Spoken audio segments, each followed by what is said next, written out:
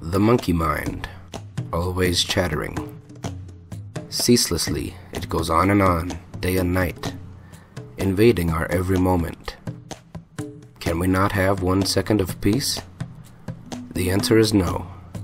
We have to steal it. We have to focus on the silent mind in order for it to work. Otherwise, the monkey jumps right in and keeps chattering away.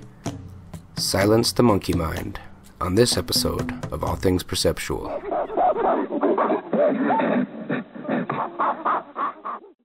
With the internal dialogue always running, we're talking to ourselves.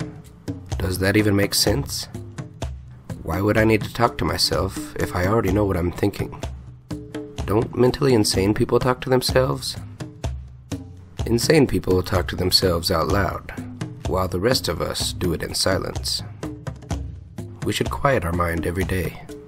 We should quiet our mind every chance we get, even if just for a few seconds. But I can't quiet my mind. I have tried and it doesn't work, they say. Okay, here's my best tip to quiet the mind.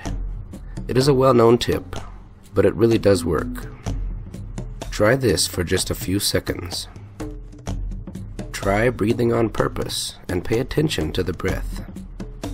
Pay attention to how it feels, how it sounds, smells, etc. Give the monkey mind something else to focus on. Breathe on purpose, and let that voice in your head go on and talk if it wants to. Meanwhile, continue to concentrate on the breath. Always come back to the breath, no matter what distractions the monkey wants to chatter about. Once a person learns to silence the monkey mind, it no longer butts in on your experience of what's happening now. The moment becomes much more enjoyable. Since only a small portion of our brain is responsible for creating words, this could be the key to be able to tap into otherwise unused portions of the brain and find deep wisdom, inner genius, and endless creativity.